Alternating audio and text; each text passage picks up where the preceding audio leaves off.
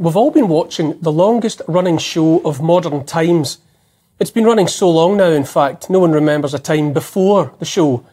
The actors change, no one stays youthful, and younger ones replace those grown too old to carry off their parts, at least some of them. But the script and the big song and dance numbers, those stay the same. Give them the old razzle-dazzle, razzle-dazzle 'em. I said razzle-dazzle 'em, not medazzalam. No one jokes about medazzalam. Careful staging meant the whole effect was spectacular for ages. Audiences went home convinced they'd seen real people telling a true story. The stars were luminous, the atmosphere enveloping. They could remember the songs, teach them to their kids. During some or other performance a few years back, however, the house lights started to come up, one by one, and then a few at a time. Theatres with the lights on are tired old places. Without the illusion, the smell of the grease paint, the roar of the crowd, they're just empty rooms. More and more of the audience can see how it's done. The shape of the stage, the trapdoors and the clapboard scenery, the pan-stick makeup on the faces of the cast, the tops of the heads of the musicians in the orchestra pit. How they were supposed to be fooled by a world of make-believe. Make-believe is a fragile bubble. Once it's pricked, it's gone. The make-believe I'm referring to is the story our politicians and other performers, other actors, have been telling us about the ways of the world. And in this scenario, the house lights, the revealing illumination, has been provided by the internet. The internet was the idea of the US military. A lot of the best tricks are to keep their boffins' computers working no matter what happened in a world made unpredictable by nuclear weapons. But its unintended consequence was to connect billions of people who would never otherwise have known of each other's existence and let them talk. The internet's been growing around us since the 1960s, but in recent years it reached critical mass, and now it has unexpectedly turned a bright and revealing light onto what were supposed to remain as shadows. That's why it suits them to blame the internet for so-called conspiracy theories and misinformation, and to seek to censor it. Back on that stage where the latest cast of actors are still hamming it up as hard as they can go, the show might soon be over. More and more of the audience, especially in the cheap seats, are restless, aware of how uncomfortable their seats are. Now the illusion is shattered. It's not fun anymore, not in the way the creators intended. Worse, more of the audience are whispering among themselves, laughing at instead of with what's happening on stage. Who knows, audiences being fickle, it might only be a little while before the bags of rotten fruit come out. For the first time in the show's long run, a lot of lines sound old and tired, and yet the hammiest actors are still trotting them out because, after all, that's showbiz and the show must go on. Safe and Effective used to get a round of applause, much like We're All In It Together and It's an Emergency and We're Doing Our Best.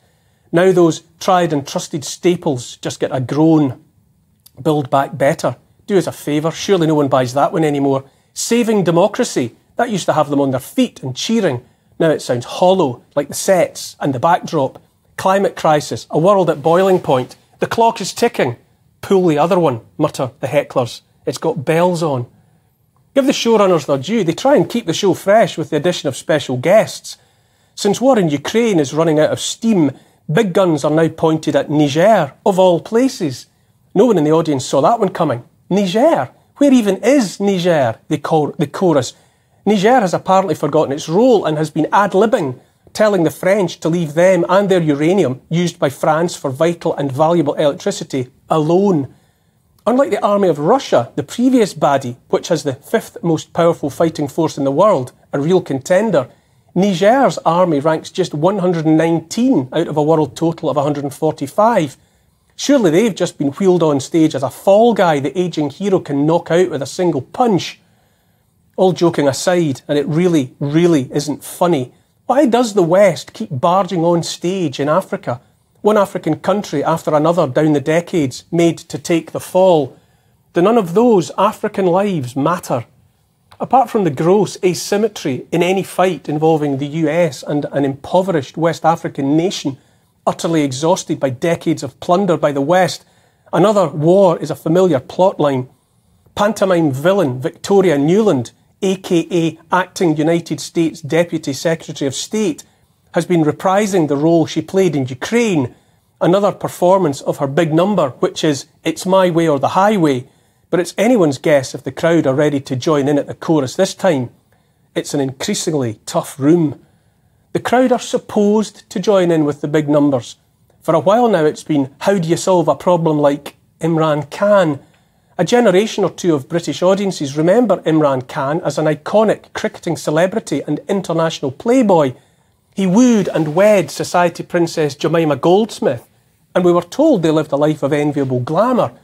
In a plot twist of note, Khan put the glitz behind him and embarked on a successful career as a politician, emerging in time as a man of his people back in his homeland of Pakistan. He reached and held the office of Prime Minister. He paid for the building of cancer hospitals there, out of his own pocket. People love him there. Back in March last year, Khan deviated from the script when he refused to condemn Russia for her invasion of Ukraine. Coming up with lines of his own, he asked of the West, "What do you think of us? Are we your slaves?" Warming to his theme, he said, "We are friends with Russia, and we are also friends with America. We are friends with China and with Europe. We are not in any camp." He said Pakistan would remain neutral and would work with those trying to end the war in Ukraine. The US accused Khan's Pakistan of what they called aggressive neutrality, which sounds like an oxymoron to me, but what do I know? By now, Imran Khan has been deposed as Prime Minister and is presently in jail. Whether he will emerge from behind bars to perform a third act is anyone's guess, but the audience aren't holding their breath. If all the world's a stage, then surely the US is the West End, or the end of the West. What's happening to that country now would be comedy or a downright farce if it wasn't actually a tragedy. Former President Donald Trump has been being savaged by the so-called liberal critics since at least 2016. They never get tired of pointing out all the flaws in his performance, despite the fact he was a real crowd pleaser for millions of his countrymen. The most recent plot has him apparently destined for jail, accused of everything under the sun, while present President Joe Biden heads a family whose corruption is exposed for all to see. Their dodgy dealings are centre stage, brightly spotlit, and yet the audience is not supposed to notice. Who are they kidding? It's not just the big set pieces that are exposed by the unforgiving light of online chatter and information sharing. Even the throwaway gags are failing to land. Back here in Britain, former COVID medical officer Jonathan Van Tam, JVT as he was described on the flyer for the show, has exited stage left, one of many bad actors pursued not by a bear but by uncounted numbers of those injured or dead on account of the injectables he helped push while, in my opinion, wearing the costume of a government advisor, and is presently demonstrating the breadth of his acting skills by taking on a leading role for big pharma giant Moderna. How we laughed. All together now. Oh no, we didn't. Much to the annoyance of the scriptwriters, a bunch dismissed at first as mere hecklers, namely GB News, have been stealing some of the limelight. In just the last few weeks, we've seen to the humiliating climb down of high and mighty bankers who entitled themselves to deny bank accounts to, and so effectively make non-people of, all manner of law-abiding and tax-paying citizens of this country. And this week, GB News handed over a petition signed by 250,000 viewers demanding a guaranteed secure future for cash in this country. No sooner did it land than the Treasury, no less, issued a statement saying GB News had got the parlous situation of cash spot on and declaring that action would be taken to protect the notes and pounds. As our economist Liam Halligan has been saying all week, 2 million people in this country have no bank account and 10% of households no regular access to the internet, so that cash is nothing less than their lifeblood. You'd want to hope the Treasury aren't just playing to the gallery, throwing sweeties into the crowd as a distraction, and only time will tell if their pledge is just another act, another line they can score out later on.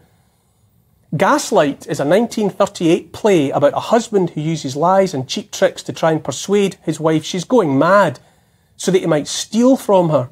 Among other things, he tampers with the gaslighting in their home, turning it steadily down.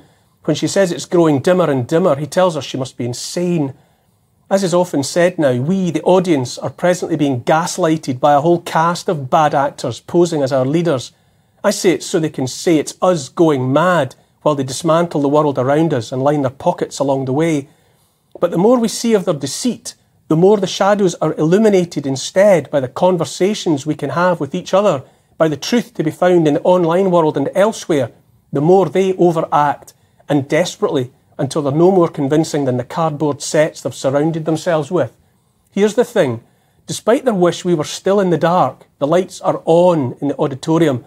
I say the show's over, whether those bad actors accept it or not.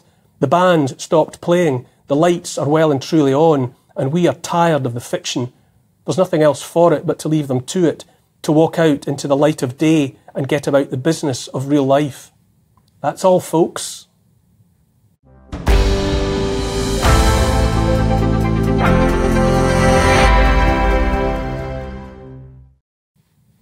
That's my opinion, and you're free to disagree if you like. Keep your tweets and emails coming through the show. You can email gbviews@gbnews.com, and you can tweet me as well at gbnews, and I'll try to get to your comments later in the show.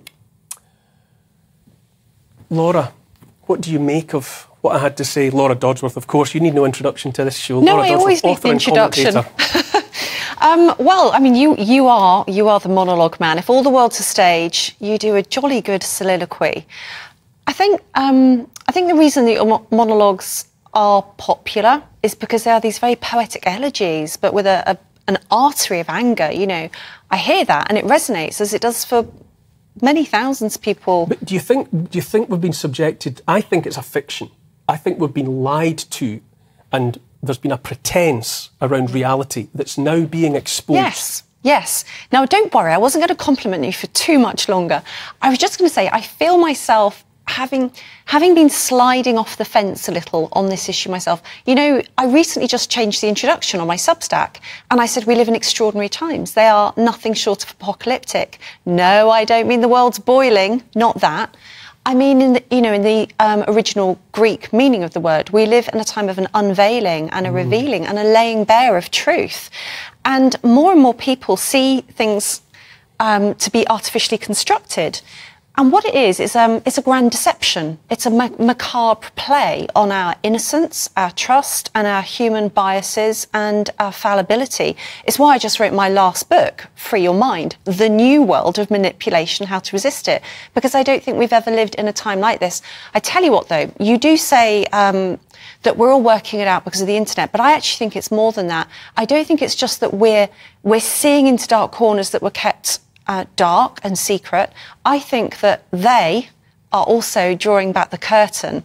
There's one chapter in my book called Be Skeptical of Big Brother, and we open, Patrick Fagan, my co-author and I, we open with a US Army recruitment video, and it's called Ghosts in the Machine, and it says all the world's a stage. And you've never seen anything like it. You would think this US Army recruitment video is actually a trailer for the latest horror film, maybe part of the Batman franchise or a video game, but it's not. It's a recruitment video to the US 4th Army PSYOP division. More and more, we're being told about PSYOPs, about propaganda. You know, the Nudge Unit publishes its reports. We live in this time which is so post-factual that they're even talking about what they do while they do it. How does that work in their favour? I mean, why would a magician reveal how his tricks work? What's the gain? Well, only some of it. I tell you what, if we're being told how some things work, I do wonder how much else is left in the shadows. I mean, it's just like a little small detail, but another thing I noticed last year was the National Intelligence for Military Aviation Unit. I might have got that a bit wrong, but it's essentially one of the US Army aviation units, changed its logo for one day last autumn. It changed it from aircraft to a collection of aircraft and a flying saucer. And I contacted their press division at the time and said, oh, what's this? What's this new logo about? And eventually, my request gets passed around like a hot grenade between sergeant majors of publicity. And they come back and they say it's an incorrect logo posted erroneously. Well, of course it's not. You can't tell me that the US government erroneously posted a logo with a flying saucer on it. So lots of these little things happen. What does it mean? I don't know. But I tell you what, tyranny stops when people call out the truth. So, the last defence against tyranny is to witness, to speak up and to call out the truth. And it's easy. It is easy. You don't have to remember anything.